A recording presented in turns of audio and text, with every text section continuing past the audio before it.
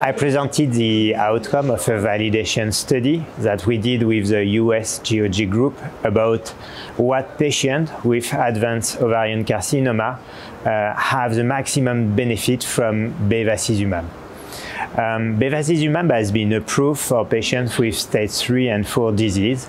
However, there is still a big debate about what patients should actually be treated, because the outcome of the main two large phase 3 trials were inconsistent about the characteristics of patients who had a benefit in overall survival, and because there is no validated biomarker of bevacizumab efficacy.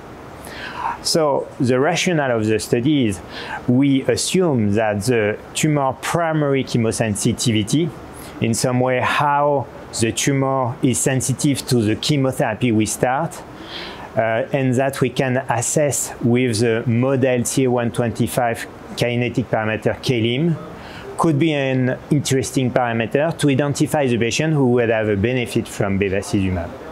So in an initial analysis of the ICON-7 trial, we found that among patients with high-risk disease, meaning those with stage 4 or incompletely resected stage 3, only those who had poorly chemosensitive disease, meaning unfavorable KELIM, had a benefit in overall survival by about 9 months.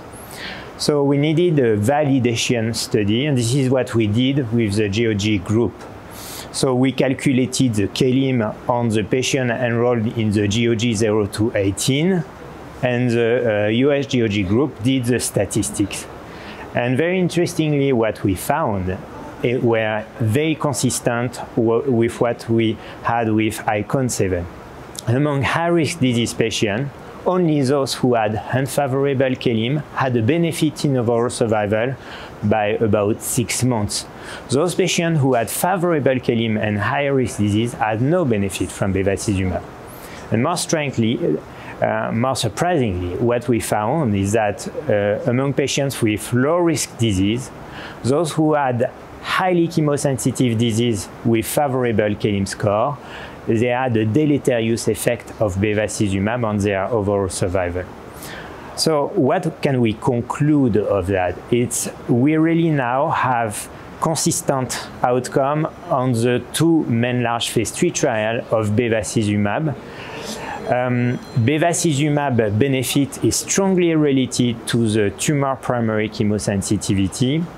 And really, we believe that bevacizumab should be encouraged in patients with ovarian carcinoma who have a high-risk disease, stage 4 or incompletely resected stage 3, and poorly chemosensitive disease assessed by unfavorable KELIM.